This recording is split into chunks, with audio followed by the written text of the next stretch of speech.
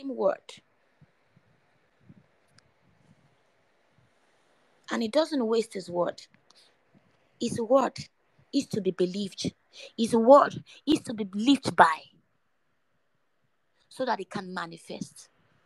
So I leave you with this word, that every word that you receive, because we are securing our word for manifestation, every word that you receive, we receive, I receive, you receive.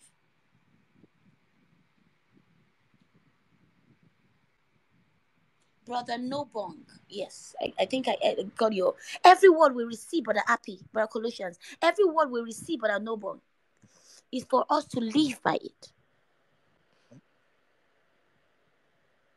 so that we can see the manifestation of it. The word that we don't live by, how can it work for us? You to think about it. Any word that we don't live by cannot manifest, cannot bring forth fruits.